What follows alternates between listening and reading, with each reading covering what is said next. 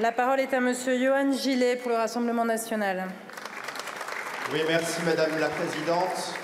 De l'apaisement et du respect, voilà ce dont ont besoin les Calédoniens et certainement pas de l'huile jetée sur le feu par certains. Alors oui, le groupe Rassemblement national approuve le report du renouvellement général du congrès des assemblées de province de Nouvelle-Calédonie. Mais pour que ce report soit bénéfique, le Rassemblement national exhorte le gouvernement à respecter tous les Calédoniens et à travailler sérieusement et à dialoguer enfin. Monsieur le ministre, le chaos vécu par nos compatriotes aurait pu être évité si les alertes répétées de Marine Le Pen avaient été entendues.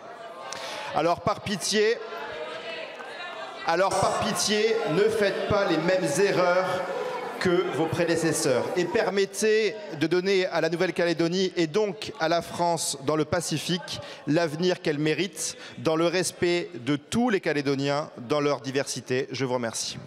Je vous remercie. Pour le groupe Ensemble pour la République, monsieur Vincent.